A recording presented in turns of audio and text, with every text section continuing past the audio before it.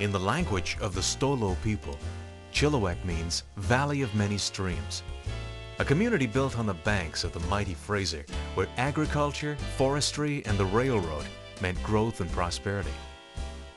Ever since people like John Reese, Isaac Kipp, and Reuben Nowell took up land in the 1850s, Chilliwack has been experiencing the blending of agriculture and industry.